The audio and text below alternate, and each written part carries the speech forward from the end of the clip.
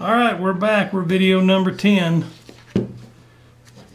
Getting this guy in shape. Now what I want to do is I want to start separating the body from the lower body, upper body and lower body. So this is going to be my belt loop, or my belt line, and this is as well.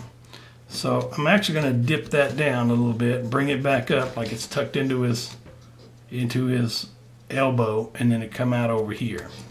Now we're keeping this one simple because the goal is to show you how to get this out of a block of wood, not how to add a lot of detail. So I'm not going to worry about a belt buckle or a belt or a belt loops. I'm just going to worry about the shirt coming down here. We'll put a cuff on the shirt. But this is just how to get the shape. Maybe we'll do another video where we add all those little details. But anyway, right now we're just worrying about getting the gross anatomy. So I've drawn that line in. If you haven't drawn that line in, pause video, take a moment, draw that in.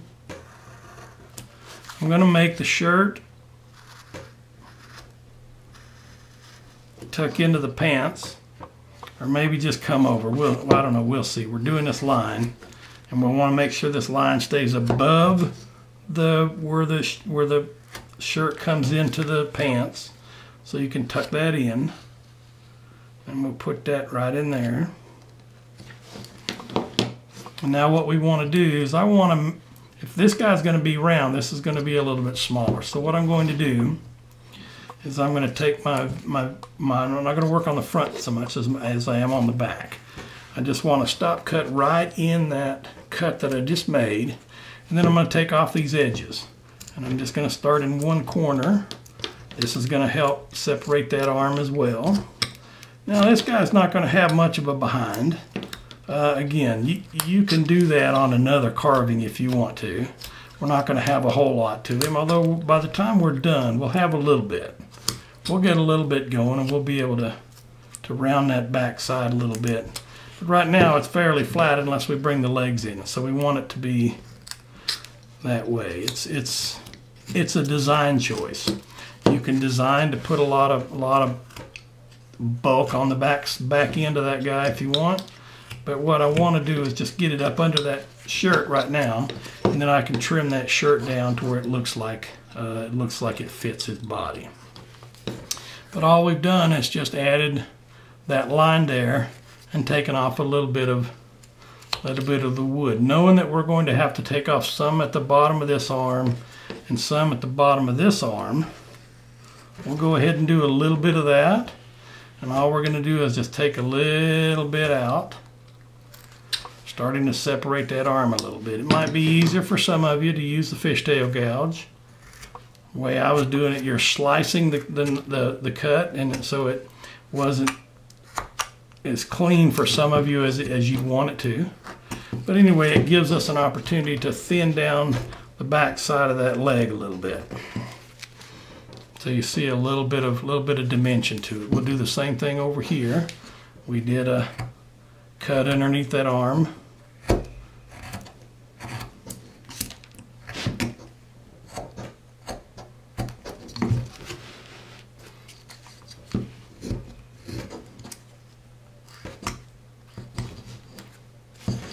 Take that hard edge off of there.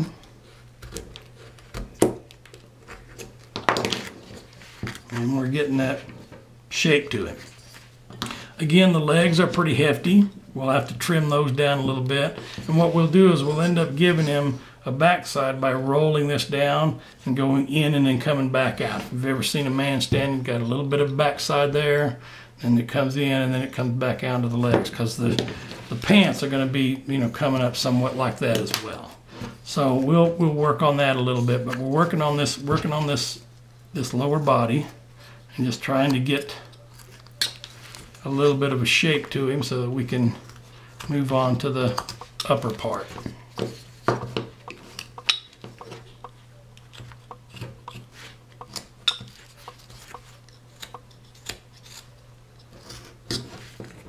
Okay, let's take a look at the front. I want to make a stop cut all the way in the groove of that V cut that I made.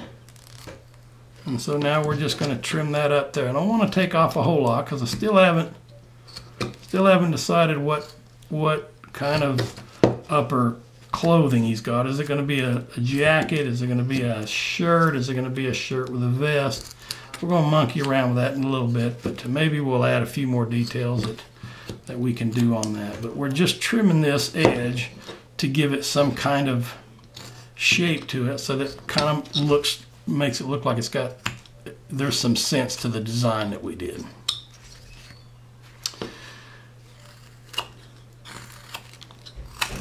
I'll cut a little bit back here on the legs, not too much. I don't want it to look like his legs are sticking way back in the back, but I want some. I want a little bit of shape to it because these legs are still fairly bulky. And I don't know that I want this guy to have legs that look like something T-Rex would be running around on. But right now we haven't really done much to it. So we'll take a little bit off the back. Be careful as the grain changes. You're coming around the corner, it wants to split off on you, so you got to be a little careful there. And we still haven't really separated the legs as well either. We've kept the legs fairly stocky because if we make them too thin and we get to carving and get to pulling and pushing on them, we may not be able to keep them from breaking off. Okay? Understand that when you go to do hands in the pockets, make sure that you're following somewhat true to life. For instance, when a man puts his hands in his pockets, there's a little bit of a bulge right there. You don't want to put them things straight in there and then have it immediately curl over here and you look at it this way and go, well, where are the hands? There's no space for the hands. So just to make sure we do that, we want to make sure that somewhere around here, you've got a little bit of a bulge that you're leaving because that's where his hand is. You don't want it to somebody to look at that and say, well, his arms go all the way down there. Where does his hands go? Because what you're going to do, you're going to cut in a mark right here, cut in a cut right here at the end of the sleeve on both of these arms, because essentially that arm wraps around there, and then there's the bulk for the hand. So we cut that in, then we make a stop cut, and we take just a little sliver out of there. We'll shape that arm a little bit later, but that's where the arm is going to fit in. And that gives us room to trim this and make sure his hands fit in there. And so as we do that cut there, be careful how you cut because the grain is running this way, straight up and down. And if you cut it the wrong way, you're going to split off either this corner or this corner. So you got to be real careful how you do that. So you don't need to take off much right now. We'll take off more because we've still got to put in the dimensions of these arms, and we haven't done much of that yet. And so we got to take that into consideration when we go to do what we're doing. Okay, starting to look like a fella, a little bit, not quite, but we still got a lot of hard edges. So let's work down here a little bit. We haven't been on the feet much. Shoes are way too big. Cowboy boots, on this one, we got them tipped up a little bit here. They don't come up much, but they come up a little bit. If you've ever seen cowboys as they walk, there's that toe that tips up a little bit. We can keep that. And then the question is, if that toe tips up, what does that do to the bottom of the sole? It's got a little spacing there where the sole comes up. So we got to plan that too. So planning on how far the boot's going to go.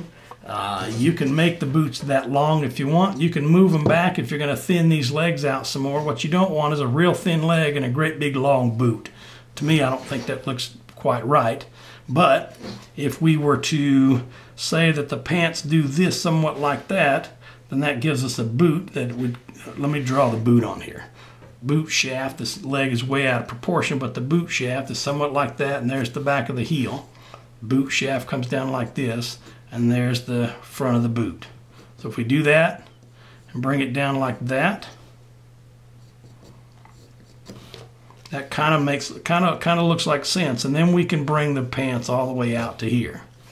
Let's do that a little bit. I've got a little bit of, I'm not going to take this part out right now. I'm going to move the top of the boot back, and there's a lot of cuts you can do to do that. I'm just going to go straight in and start to trim that boot back. I don't want a whole lot taken off the haft here, or taken off the long part of the boot.